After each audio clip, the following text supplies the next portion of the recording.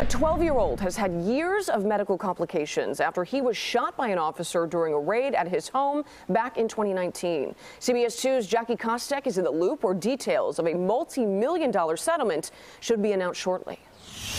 That $12 million settlement comes nearly 4 years after Amir Worship was shot in his own home during a police raid gone wrong.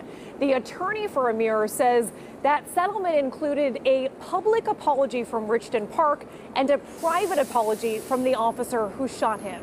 We reported almost 4 years ago that nearly 24 officers from Country Club Hills in Richton Park had busted into the home of Worship around 5 a.m.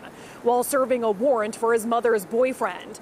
Attorney Al Hofield says that officer Caleb Blood pointed his rifle at Amir, who was sitting shirtless on his bed, accidentally firing the gun, shattering Amir's kneecap. I'm very happy that justice was served for Amir, and the settlement, is for him to live and take care of himself, because he has to live with the injury of his knee. Attorney Hofield says while the officer responsible was fired from the SWAT team, he and Amir's family are now calling for the Cook County State's Attorney's Office to reopen the investigation into that officer's actions that morning. Jackie Kostek, CBS 2 News.